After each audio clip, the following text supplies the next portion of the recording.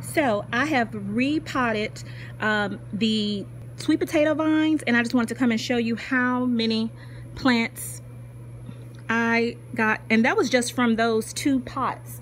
And I still have some in the grow bag, but this is just some that I divided up. I have some in a larger pot, and then some of these really small ones, which I probably will have to repot at some point because I don't want them to get root bound.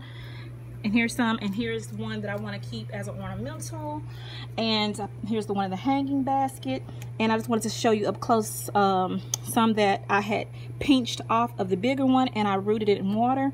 Just wanted to come and show you. That's a little baby root starting. Here's a bigger one. See how long that one is. And I just clipped these off probably it's been about 3 days. It was over the weekend, and today is Monday, the 13th.